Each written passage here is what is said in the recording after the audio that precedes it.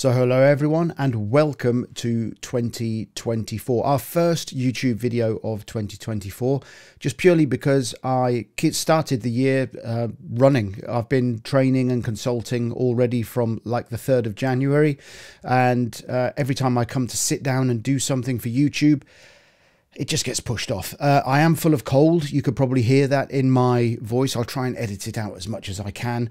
There's nothing worse than listening to somebody coughing and spluttering. Anyway, here is a short update for you before we get into the main kind of thrust of this video. Is I'm going to talk to you about the latest issue of the IPS Toolkit, and we'll move to the other side of the office and I'll do a kind of a short demo of what the IPS Toolkit is up to. We ended 2023 with a huge bang at our conference. It was fantastic. I've had several requests for that AI and IPS presentation that I gave at TDW Live.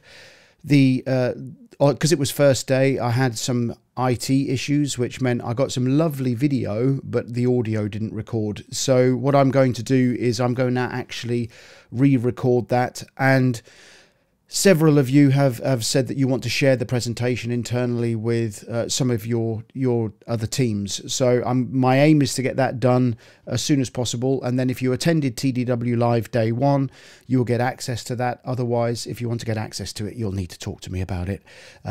So we had a great Q1 already this year. I've been out and about and done some training, which has been fantastic.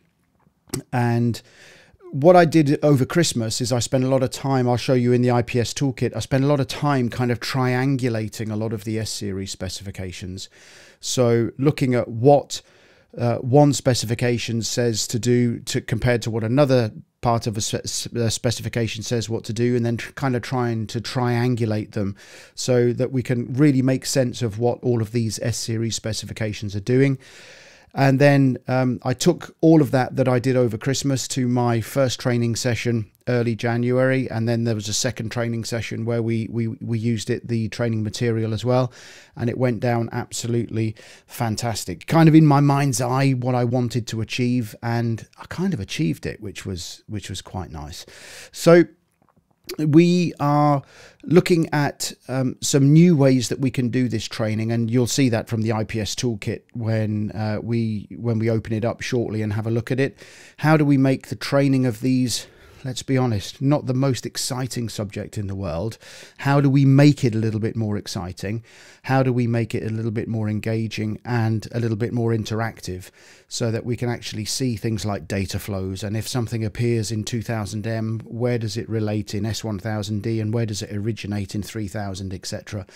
So I spent a lot of time looking at the kind of data models and XML schemas associated with all of the S-series specifications, and then identifying where there are gaps, where there are errors, where there are question marks, and really enjoyed putting together some interactive guides and interactive maps, which is what you're going to see very, very shortly. So if I haven't said it already, I wish you all the very best of success and health for 2024. I hope that we bump into each other at some events this year.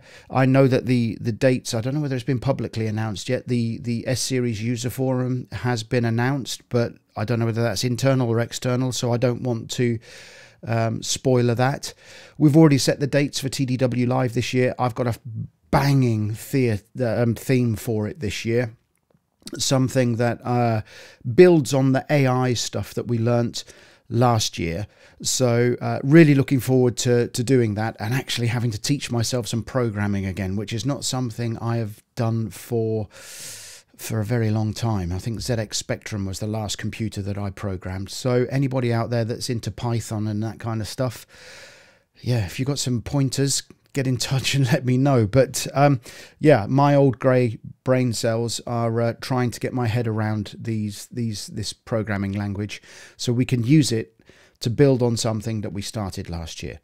Anyway, I look forward to supporting you this year, and I'm going to try and be a little bit more consistent with YouTube, even if it is using things like shorts and just saying, yeah, Claire suggested that I just do it like a weekly roundup on a Friday, that I use, 60 seconds. This is what we did this week. This is who we've been supporting this week. And then we dump that onto YouTube.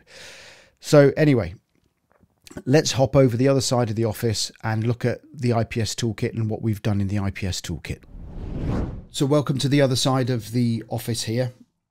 And on screen, you can see the latest version of the IPS Toolkit. And those of you who are not familiar with the IPS Toolkit, it's an extension to a Ludo Mind Manager, something that I had an idea a long time ago about how we can simplify the adoption of things like S1000D, 2000M, see the relationships between things like 3000, 2000, 1000, and I'm actually looking at all of the UOFs and how they all talk to each other, how they link, and going back into things like the common data model. So before we start, those of you who are familiar with the help map, so we include a help map that kind of talks you through all of the features that are involved in a specific release of the IPS Toolkit. And 2.3 was kind of our first kind of formal release, if you like, robust release. And we use tagging so that you can filter on the specific version of the IPS Toolkit that you might be using. So if you know, the tool assumes that you know how to use mind mapping software, of course, but the ability in this help menu is so that you can filter on these kind of tags to say what is available to you in your current release of the IPS Toolkit. So what have we added? Well, so I'm actually talking a little bit about, we added something at 2.6, which was for the visualization of an S1000D Process Data Module. And then at 2.7, I had a kind of a eureka moment over the Christmas break. So I spoke to Nick, who helps me develop this tool. And I said, wouldn't it be great if we actually put a lot of training resources for those that are doing my classroom courses, and we could open resources directly from within inside Mind Manager or the IPS Toolkit. And I'll talk to you about some of those here. So down the utilities section here, we have the ability to import a process data module. We have the ability to import a publication module, and we also have the ability to import a BREX module. So why do we have these three functions that we've added to the toolkit?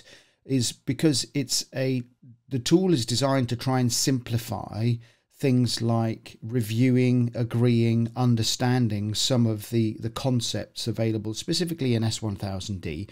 So we can open up something like a publication module, process module, BREX module, and we can actually visually see what's going on. I'll show you those working very shortly. And then on the training aid side, this is used when I go to a classroom, and we can sit and we can go through some concepts. We've basically centralized a lot of the training aids that I've created over the last few years, and we've centralized them all together here inside the IPS Toolkit. So 2000M resources will open up when I'm doing a 2000M course, we have a portal that compares the different versions of 2000M and what's going on with those. So that will open. The same with S1000D authoring. If I'm doing an authoring course, there are exercises that we work through. They're all held inside a portal as well. So this will open up that portal. The S1000D reference guide is just a HTML5 interactive guide that I created many years ago. And it's just something that now, when we're looking at things like the S1000D codification methodologies, we can open up that guide. And when I'm going through the lessons on screen, people can open it up and they can see what's going on. Training resources is just a link back to our IPS training website, which means that for when I deliver a classroom course, we create an area for clients specifically there that they get access to templates and specific tutorials that they may ask for, etc. The thing that I worked on over Christmas, which was the thing that I've really enjoyed putting together, was the 10,000i or the 1000 mapping map. I'll show you that as well. And I've put together a very short or smaller S2000M to S1000D IPD mapping map as well, so people can see where the information's coming from in 2000M that's being mapped over into S1000D. So let's have a look at some of these in action. So if we go at the utilities section here, if I go for import the process data module, and I go to my modules and I click on, so this process data module was kindly provided by the guys at RWS. They're doing a lot of work with the process data module, and so we won't go into massive detail here, but if I Control D and then Control D, you can see you can open it up in slow time here. You can see that all we've done is imported the process data module for us to be able to start visualizing it in a way that makes sense, so people can actually look at this. Now, I won't go into all of the detail here, but if we click on some of these, you can see that we also then import the XML, so you can actually go and have a look at the XML if you want to have a look at the XML as well. So why is this, for me, why do I think this is necessary? One, the process data module is quite complex, and those that need to verify it or use it aren't necessarily programmers, or they don't necessarily understand what programming languages are, but they are, and they do need to understand the tech pubs processes that are being put inside the process data module. I'm not allowed to call it a PDM. I've been told off for calling it a PDM. So so that's that one there, and we've got some other cool little ideas that we're working on for this as well. The same with the publication module. If I'm just going to open up any random kind of publication module here. These are just the bike examples. And what we've done as well is not only will it import the publication module, if there are nested publication modules, it will also create submaps for those. So here's just a very simple, the bike data modules that are inside this this process data module, the publication module, sorry.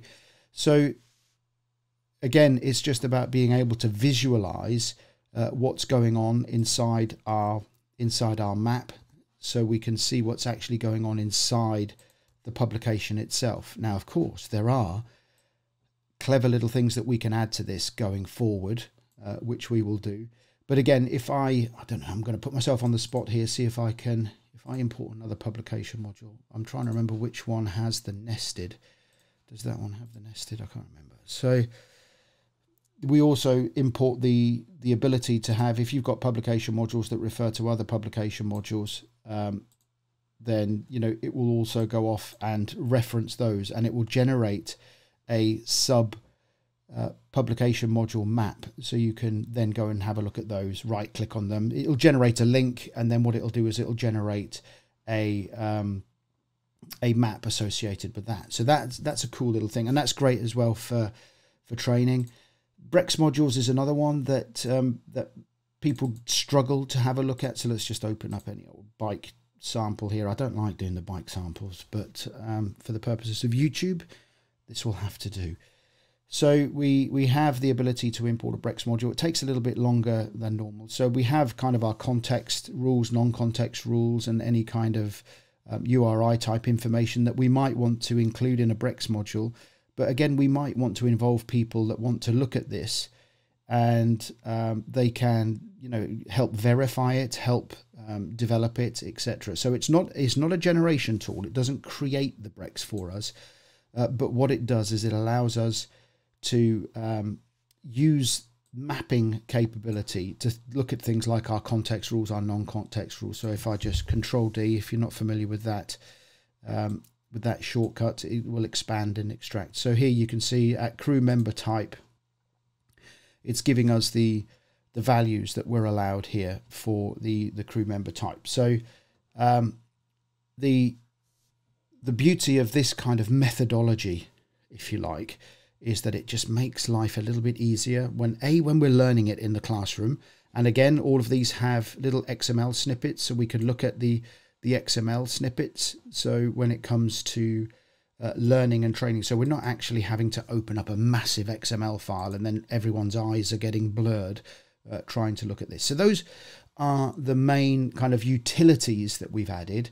In the training aids, you can see that we've got these external resources here, which I'm not going to open, but you can go and do those yourself. But the ones that I like that we've introduced here is the 10,000i resource, or actually it's from the 1000X specification, is that what I've used for this. And you can see that we've gone, or to say I've gone through S1000D, S2000M, S1000X, and looked at the mapping from all of those specifications and the requirements from all of those specifications, and put them inside a centralized map. And what does that give us? Well, right now I've focused on the procedural and the IPDs because that was what a customer needed me to focus on. But of course, as this map matures, we will include much more. But if I Control D, you can see that now what I do is I include, let's go something that might be a little bit more exciting. You can see that we have the ability to go into this is essentially a representation of the procedural schema. And then what we do is we can see where the information is coming from. Little exclamation marks are where I think I may have found a problem with the spec. I just need to validate that. But I'm including things that are optional, mandatory, or choice elements across the for here. This is the procedural, and also if there is a requirement coming here, you can see I've just drilled down. It's saying that it's coming from the 3000L system, or the 3000L data. So so that was kind of the vision here for this map. Is not only does it help us on training to understand the data relationships across the specifications and how they interrelate and how they talk to each other, but this is basically visualizing a lot of the stuff that's said in lots of words in the specifications and the schemas.